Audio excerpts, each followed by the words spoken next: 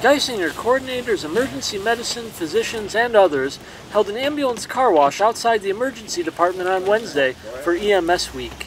Our pre-hospital providers, EMTs and paramedics, are critical for access for those patients that use the 911 system. So they're that first line of defense when people are coming requesting health care. So for us here at Geisinger and for really all of healthcare, they're just irreplaceable. I've always said that I think that we have a very unique opportunity to help people in ways that other people can, and we have a very unique way of being able to serve our community that others just might not have the chance to. We're really fortunate here at Geisinger. We have a strong collaborative relationship with our EMS coordinators, with our education staff, to be able to have that communication conduit.